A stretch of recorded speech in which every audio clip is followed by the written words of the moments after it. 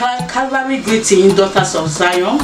I greet you if it's whatever weather that is in your side there. Good morning, good afternoon, and good evening, daughters of Zion. So we are here today and welcome you into Victorious Kitchen, Victoria TV in Mama's Kitchen. So today I just want to teach us how to make small chop like puff puff. So today what you want to make is puff puff you want to make, okay? So these are the ingredients. I use fresh milk, yeast, self-rising flour, nutmeg, and sugar. Okay, so you can use any type of sugar you want to use, whether the brown sugar or the white sugar, any type of sugar you want to use. Okay, it all depends of what you want to use. I mean, what you want to put in your puff puff. And some also like their puff puff to be spicy.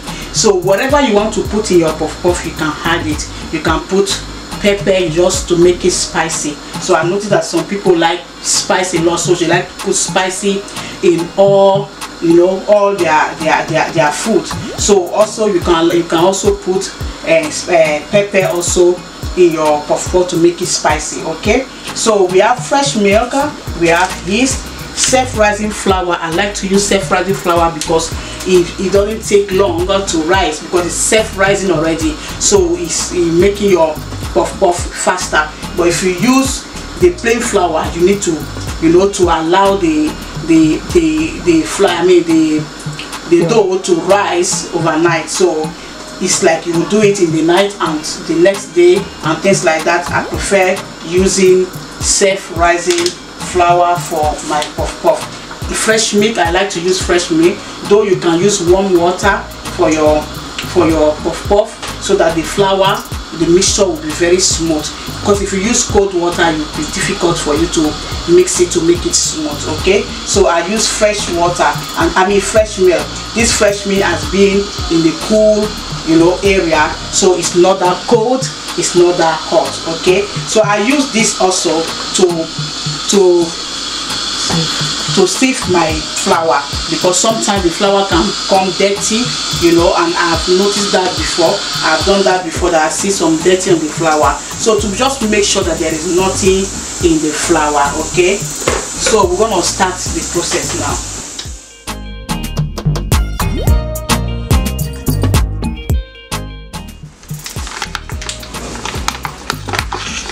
And it doesn't really matter the quantity, yeah, it depends on what you want to make. Sometimes maybe if you want to just make a little or much, so it doesn't really matter. It's not a must to use the whole pack. You can use half pack of flour.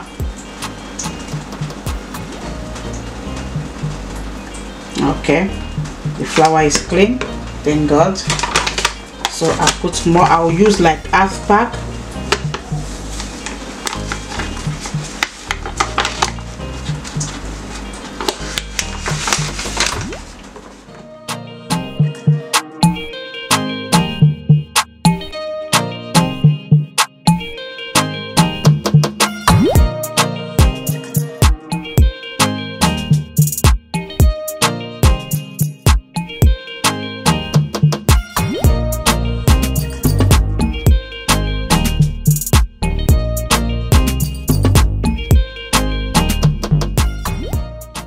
Okay, so we are done with the flour. Now I want to put the yeast.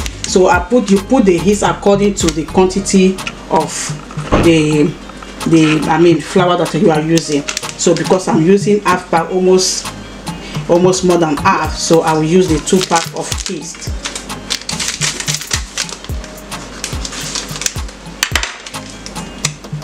You can find your yeast anywhere in any supermarket.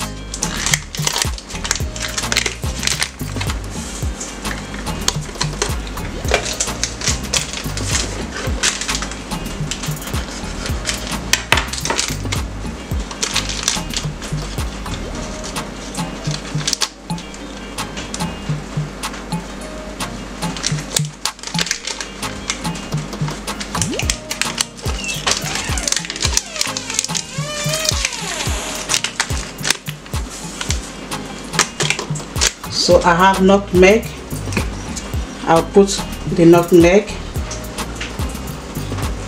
I'll put all because it's not much.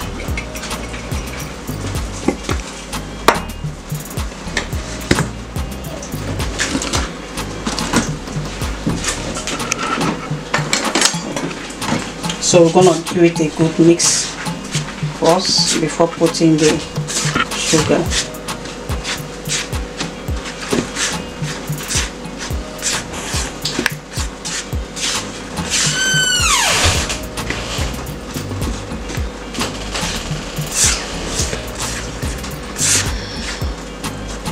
Now we want to put the milk.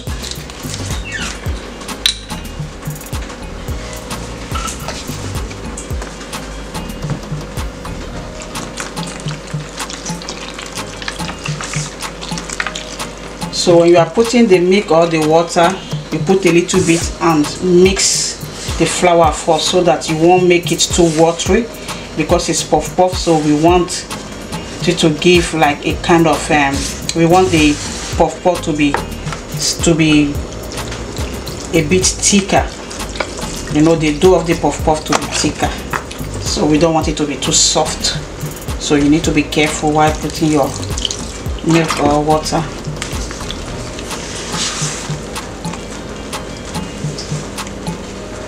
There's something I'm seeing.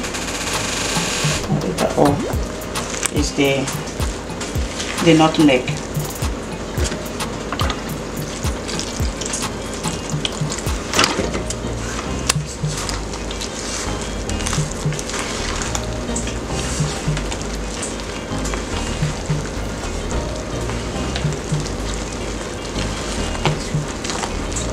You can also use your hand to make it faster if you wish, so it doesn't really matter what you use. The most important thing is that you make it smooth.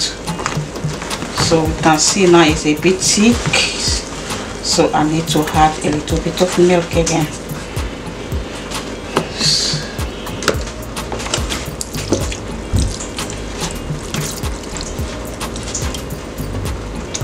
At this point I'm gonna add the sugar, so the sugar can come at the same time while you are putting the nutmeg. Yeah, the heat of the nutmeg, so it doesn't really matter, you can put it at any time.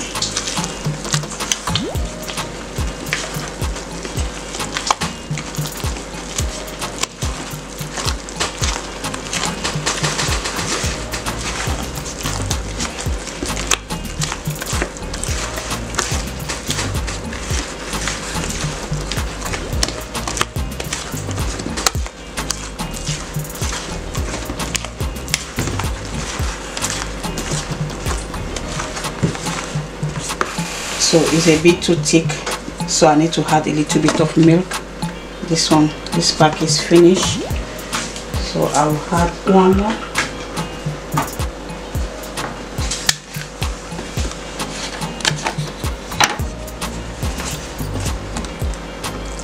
A little bit this time around, so that it won't be too light.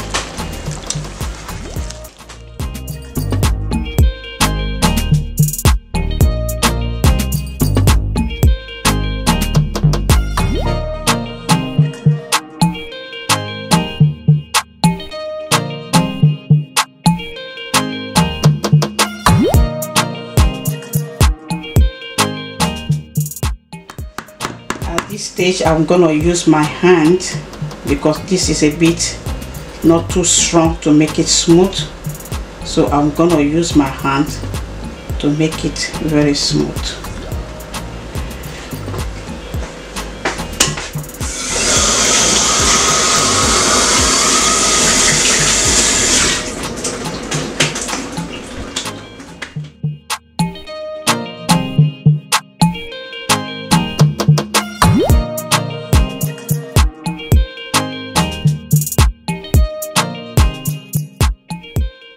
See, when you use your hand, you will touch every part of the bowl that you are using, so that everywhere will be smooth and touched, so that there will not be any part of the flour that will not be untouched. So you can see I'm touching even to the ground inside the plate to make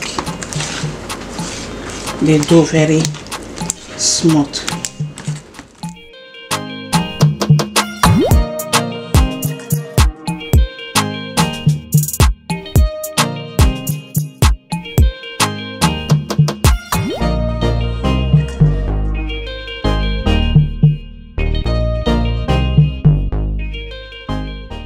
This is a perfect stretch, texture that we need.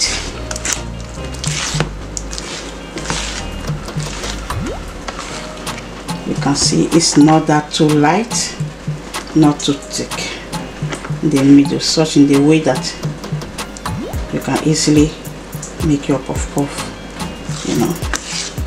So that's the texture. So we have finished mixing it. Now we're gonna cover it up for about 30 minutes to rise.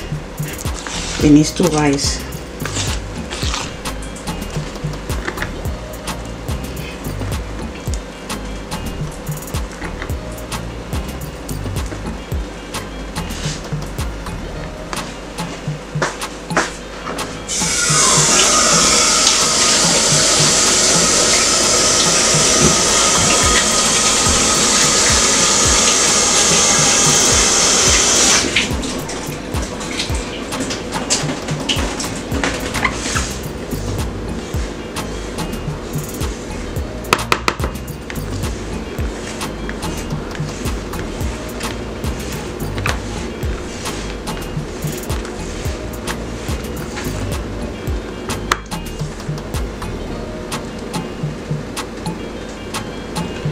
Okay, get some tissue.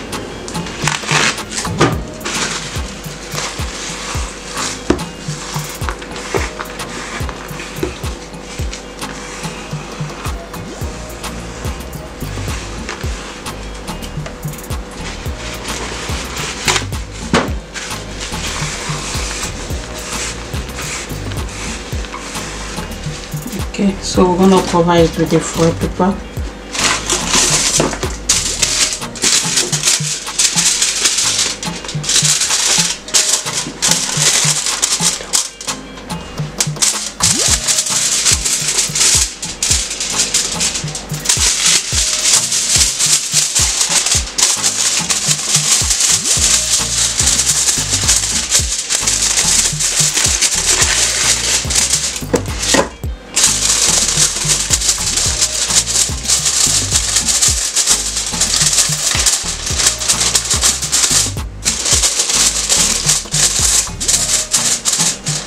So we'll leave it for 30 minutes and come back to it.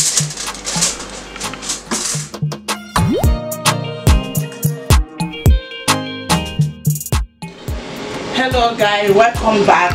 So now we want to check the dough if it has risen. Ooh, lovely, look at it. Wow, beautiful, beautiful, beautiful, beautiful. So you can see the way it rises, so beautiful.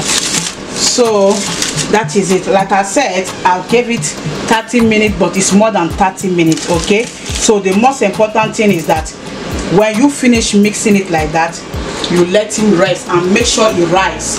When you see that it has risen, then you can now go ahead and start frying your puff puff. So now we see that it has risen, we're gonna start frying the puff puff. So I already put the pot on the fire to be heated. So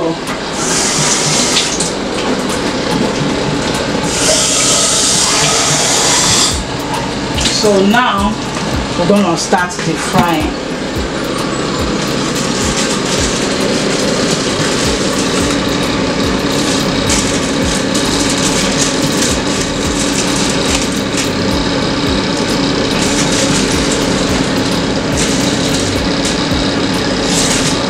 So what I'm gonna do, I'm gonna drop a piece of onions in the oil to show that the oil is hot. Beautiful, beautiful, and I like the smell of the onion. Nice one. So So when you write like that, you can also try to bring it down so that it can allow you, the oil is a bit high, I want to reduce it, it can allow you to fry. Yes.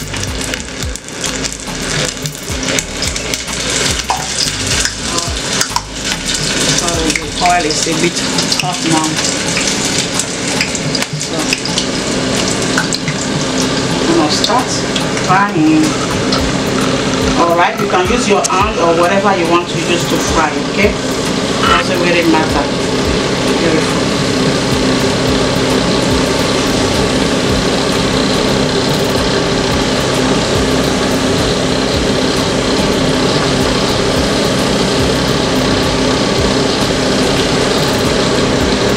The first one already, because the oil is hot, so I've left it for a while to allow it to cool down first.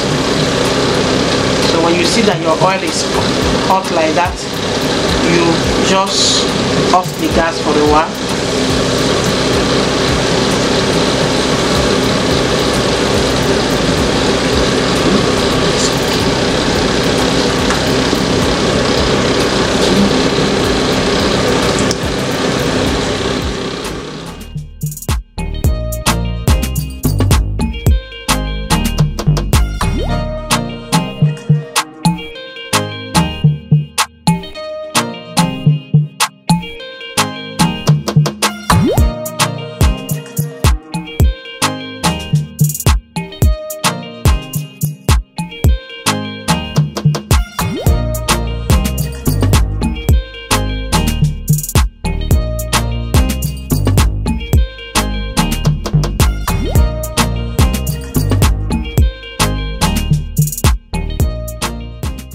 So when you want to fry your puff-puff, you need to use a pot that is deep, you know, that is deep, not that flat, so that it won't be difficult for you.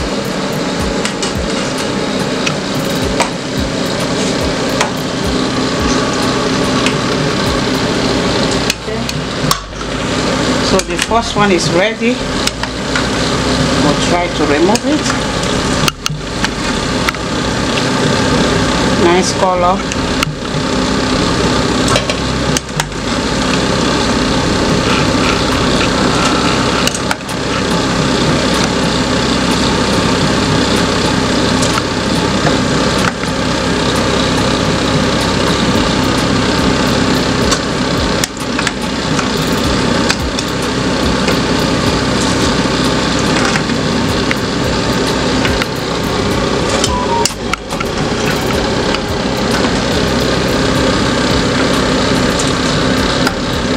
So each time you want to fry, you need to wet your hand so that the dough will not stick into your hand.